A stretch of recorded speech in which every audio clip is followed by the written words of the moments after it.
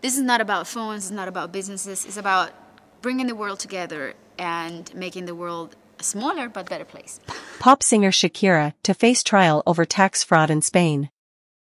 Barcelona, Spain, AP, a Spanish judge on Tuesday approved a trial for Colombian pop singer Shakira on charges of tax fraud.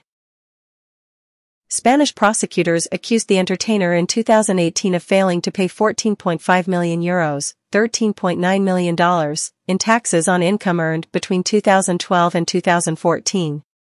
Prosecutors are seeking an 8-year prison sentence and a hefty fine if she is found guilty of tax evasion.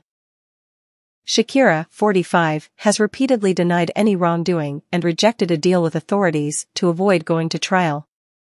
Her public relations firm has said that she has already paid all that she owed and an additional €3 million, $2.8 million, in interest.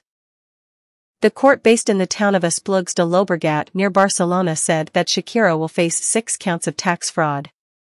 The date for the trial has yet to be set. The case hinges on where Shakira lived during 2012-14. Prosecutors in Barcelona have alleged the Grammy winner spent more than half of that period in Spain and should have paid taxes in the country, even though her official residence was in the Bahamas. Shakira, whose full name is Shakira Isabel Mebarak Rapal, has been linked to Spain since she started dating soccer player Gerard Piqué. The couple, who have 2 children, used to live together in Barcelona but recently ended their 11-year relationship.